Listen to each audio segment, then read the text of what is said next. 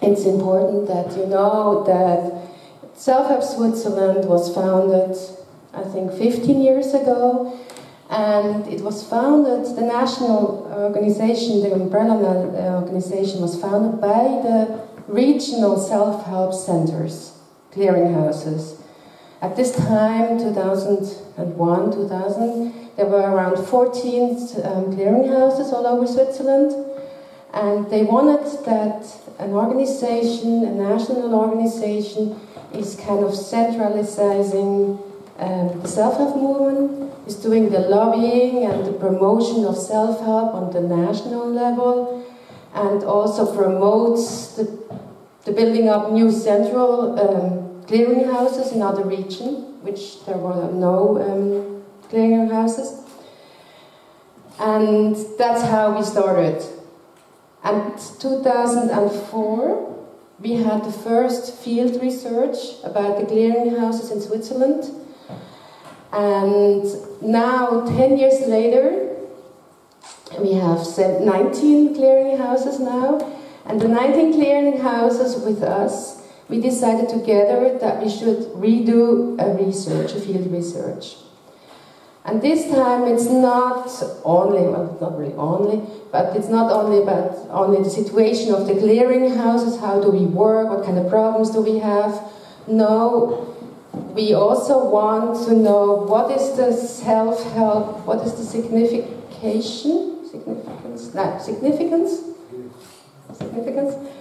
and the meaning of self-help in the health and social system.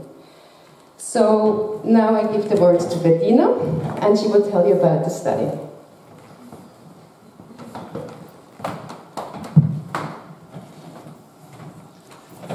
So I have the pleasure to present you this national research project. It's actually just the research design. We don't have any results yet. This project is called National Research Project about Community Self-Help in Switzerland, Significance, Development and its Contribution to Healthcare and Social Services.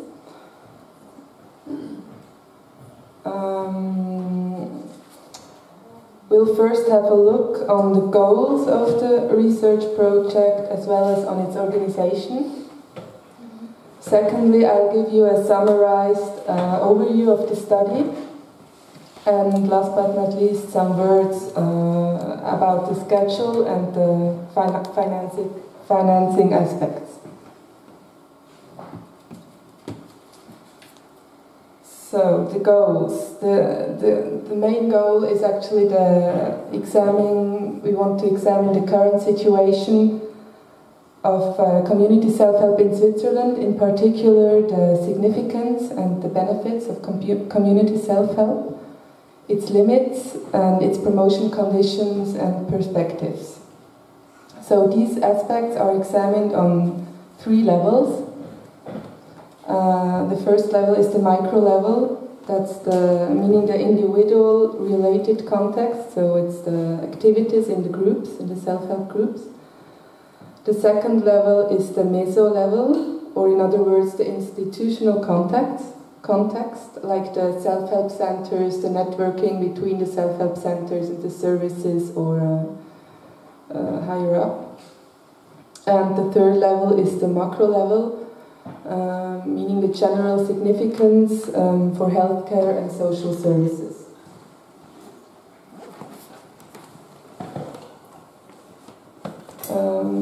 As you see here, the research project is under the general supervision of the Foundation Council of Self-Help Switzerland, while the decisional power belongs to the project steering group consisting of Carmen and me, representing Self-Help Switzerland, and the researcher.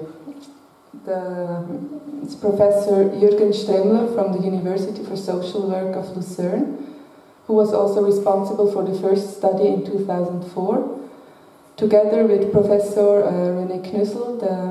He's from the University of Lausanne, that's in the French-speaking part of Switzerland.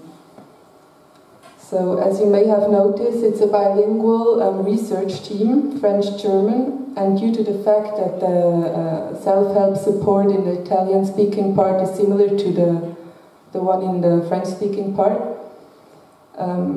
we actually try to cover the whole cultural scope of Switzerland with this study. It's quite challenging because we have 3 main languages.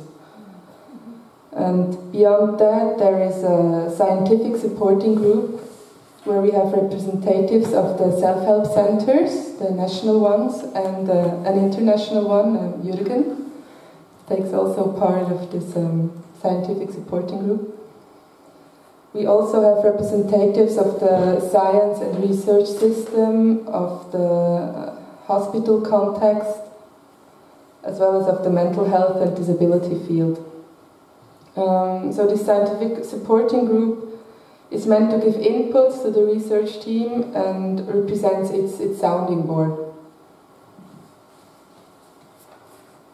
We already had 1 meeting, so we'll soon have the second one. So what is the study all about? There are 5 working packages. The goal of the first module is this, in the sense of getting into the topic to explore, is a distribution analysis of the self-help groups. So this takes into consideration themes of self-help groups, selected features, for instance the group structure, differences in healthcare provision, and differences and similarities between groups, between regions. Excuse me. So to explore that, the central database of self-help group that we have in Switzerland is analyzed. Comparisons are made with the first study in 2004. Not that easy because this study covers only the German part of Switzerland. So they already encountered some problems, but they're going to solve them for sure. And possibly a further inventory might be made, but that's not sure either yet. In the module 2, the focus is on the macro and micro level. On the micro level, they will describe the activities, the effects, and the limits of self-help groups.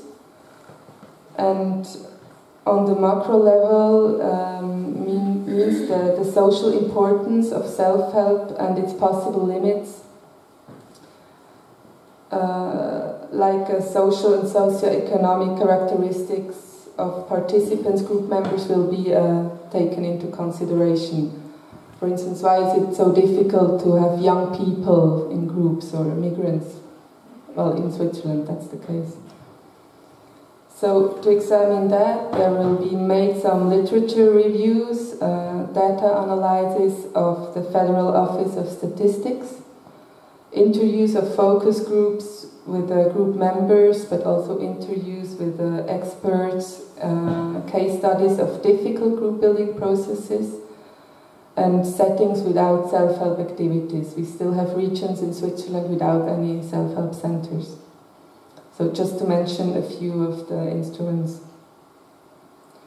The goal of the module 3 is to figure out the significance of self-help centers for the promotion of self-help groups and the professional environment, the so-called meso level.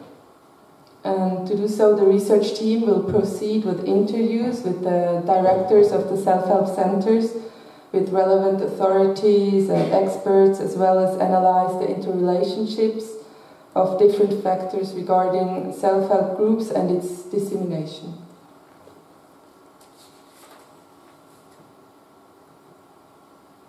The module 4 takes a close look on the international context, so be prepared to figure soon in a publication. Meaning to get through the results of the current dissemination of self-help groups, the development, as well as the promotion conditions in the international context, and to compare them obviously with the situation in Switzerland. And finally, Module 5 summarizes all these results, and there will be an evaluation of current provision, healthcare and promotion conditions. the identification of the benefits and the limits of community self-help. Conclusions will be made for further development and promotion, as well as recommendations to promote community self-help. So recommendations for politicians, institutions, expert scientists and researchers.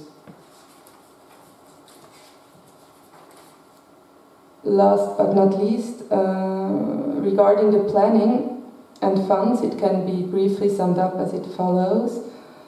So the pre-project, the elaboration of this research design, together with the Foundation Council and the research team, we did that in 2014, and the project has finally started last January, and it's meant to come to an end of 2016, but I think that's a very optimistic planning. The planned funding target for the research study was approximately about 250,000 euro, but there are only 155,000 available at the project start, so the fundraising continues.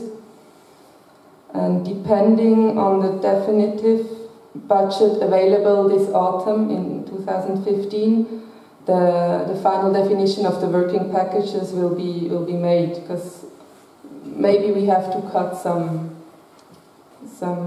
aspects of the modules. So right now the research team is very busy with the first two modules, and the collaboration works very well, because that you never know when there are more researchers in a team. And it works very well despite the so-called Röstigraben, you call that in Switzerland, that's meaning the language barrier that is within this research team. So we hope that there will be some interesting results and you will hear about them in 2 years.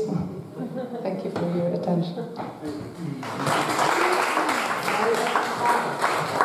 This new research project can be connected to an earlier one from the year 2004, we said, and one of the researchers from the old one is now part of the team.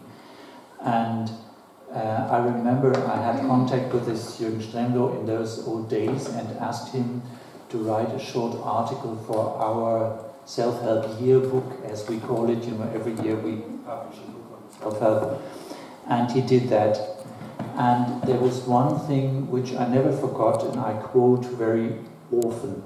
He had a diagram showing the relationship between the age of a self-help clearinghouse, which means how experienced it is, and the number of staff in a clearinghouse. Is it very small, part-time only, or 2 colleagues? In relationship not only to the number of self-help groups in this catchment area, but also the variety.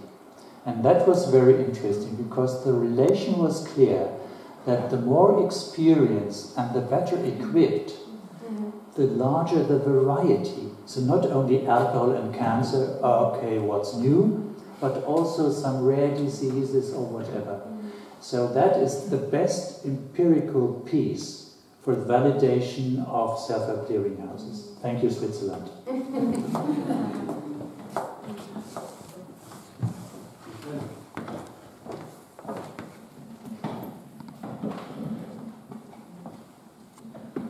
I'm particularly interested in the research that you're going to be doing with the self-help groups themselves.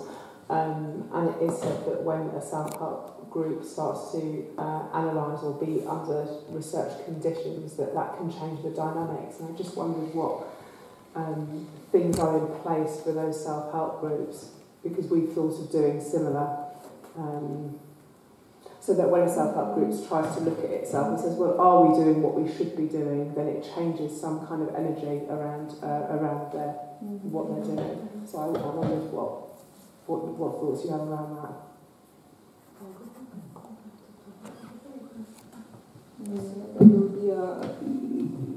There will be questionnaires, written questionnaires, but there also will be interviews with the Kontaktperson, the contact person. Yes, contact person.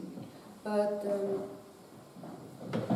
as we do this work with and for the clearinghouses, and the clearinghouses, maybe Antonis will explain that as well, they have a lot better contact than we as a national organization with the groups, and so they are actually, we need their help to get the contact to the groups, and also that they know which kind of groups they can ask for the personal interview and which groups not. So they have a lot more knowledge about that.